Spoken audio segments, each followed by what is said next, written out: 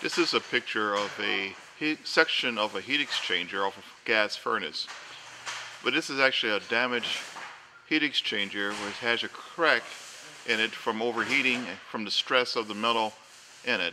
We're going to zoom in so you'll be able to see where the crack is at, and to notice how a technician need to understand that they need to check this, because any flue gases leaking inside of the heat exchanger through it can enter into the house and cause carbon monoxide to form, which is very toxic.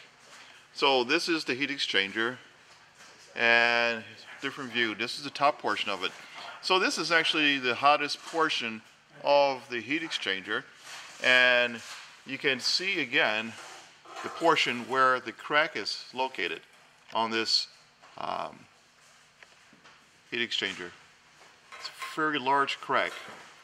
It goes down and it goes across.